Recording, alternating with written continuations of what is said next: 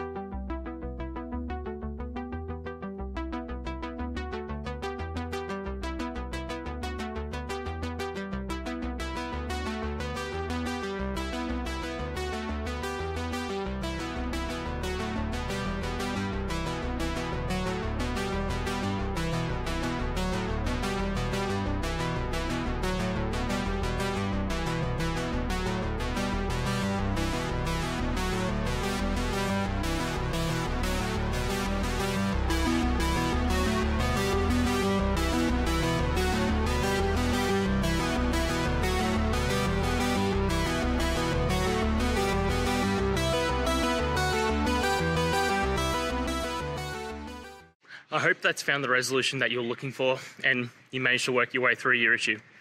Please, if it did help, hit subscribe. I'd really appreciate it. And until the next technical time you need help, have a good one.